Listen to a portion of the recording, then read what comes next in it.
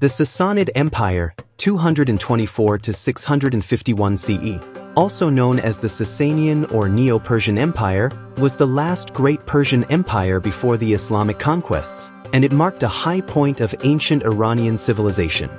Founded by Ardashir I after overthrowing the Parthian Arsacid dynasty, the Sassanid state saw itself as the true heir of the Achaemenid Empire and sought to revive many of its administrative and cultural traditions.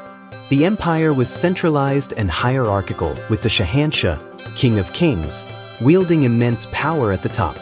A powerful nobility, often hereditary, supported the monarchy, alongside a class of Zoroastrian clergy who held substantial influence. Provincial governors, called shahrabs, ruled regions semi-autonomously but under the authority of the central government. Culturally, the Sassanids presided over a rich and cosmopolitan society. Zoroastrianism was the official state religion and deeply intertwined with the state apparatus, though other faiths such as Christianity, Judaism, Buddhism, and later Manichaeism were also present within the empire's diverse population. The court promoted Persian art, architecture, and literature, with grand palaces, rock reliefs, and intricate metalwork reflecting both religious themes and royal grandeur. The primary language of the empire was Middle Persian, Pahlavi, which was used in administration, religious texts, and inscriptions. This language, written in a script derived from Aramaic, played a vital role in preserving Iranian culture and ideas even after the fall of the Sassanid state. The empire also developed a sophisticated bureaucracy and road system, facilitating communication and trade across a territory that stretched from Mesopotamia to parts of India and Central Asia. For this video, I've prepared 2 Sassanid-era genomes from Bahrain. I ran them through my trait predictor tool for DNA analysis to analyze their genetic traits, and QPAD to determine their ethnic breakdown. These Sassanians are very heavy in ANF ancestry, and their genetic profile resembles Jewish and Levantine populations most closely. In terms of deeper admixture, they're very high in Zuzwana-like ancestry, and fit in among Jews and Cypriots with my custom Paleolithic oracle. Let's start with the first sample. He is predicted to have light eyes, light brown hair, olive skin tone, wavy hair, and a Greek nose shape.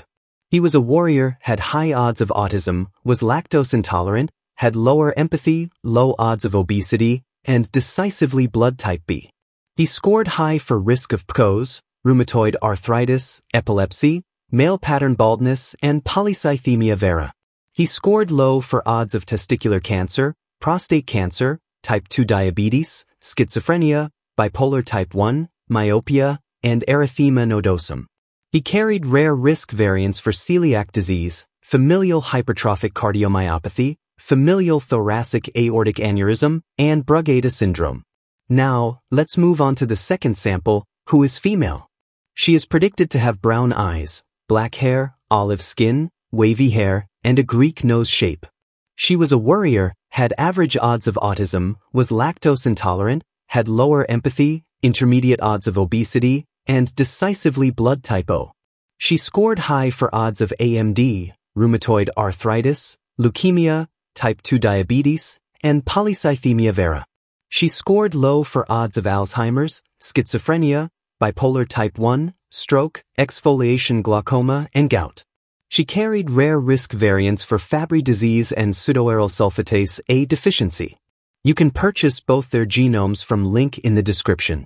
In the description, you will also find links to Andre DNA products and services. Thank you for watching. Goodbye.